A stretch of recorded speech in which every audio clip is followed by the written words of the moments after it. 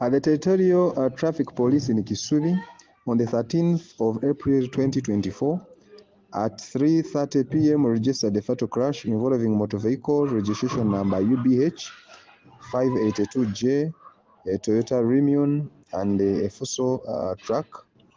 And it is alleged that the said motor vehicle registration number UBH 582J, Toyota Rumion,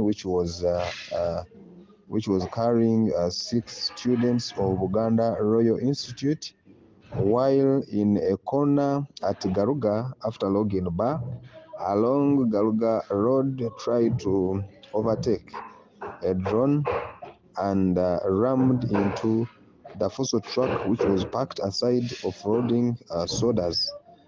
And 4 people died on spot, including the driver, and 2 others were seriously injured.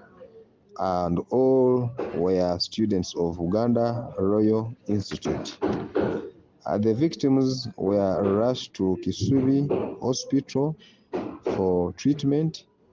Bodies were taken to Mulago City mortuary for postmortem, and vehicles were towed to Kisubi police station for inspection, and inquiries into the cause of the crash have kicked off.